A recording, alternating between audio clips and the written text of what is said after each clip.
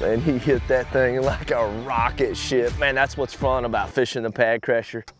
They will absolutely destroy it. We're throwing black because of overcast. This is actually the Curo frog. But let's break down the Pad Crasher, give you the intricate details about this frog. When looking at the Booyah Pad Crasher, there's several things that I like about this frog. The contour and the curve of the belly makes it super easy to walk. It's got a V bottom just like your boat.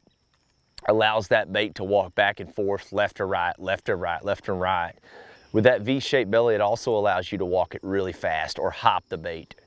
And to get those actions as far as walking the dog or hopping it, it's all about your rod and then how much slack that you're taking up with your reel.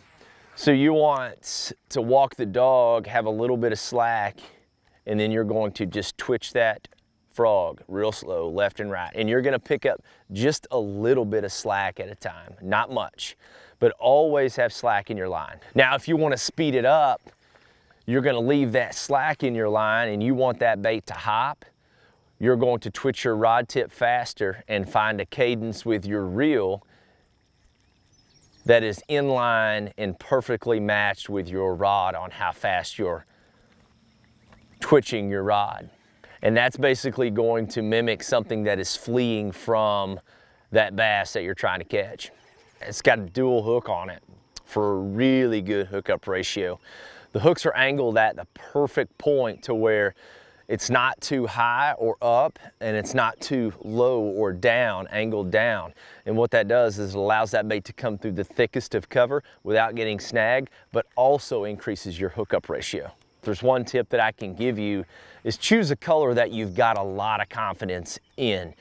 This color, the reason I throw it, overcast, dirty water, and again, it's all about confidence for me. When you've got confidence in a bait or a color, you're gonna fish that better. You're gonna pay more attention to what you're doing. You're gonna give the bait better action.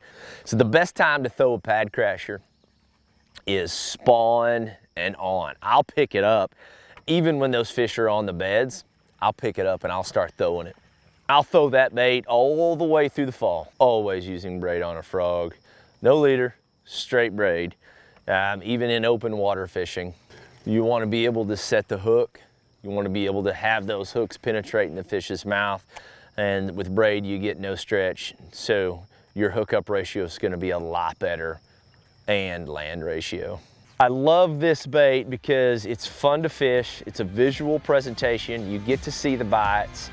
And like I said earlier, it catches giants. So when you guys are out choosing a frog, take all these things that we talked about in consideration: collapsibility, hookup ratio, ease of use. The Pad Crasher has them all.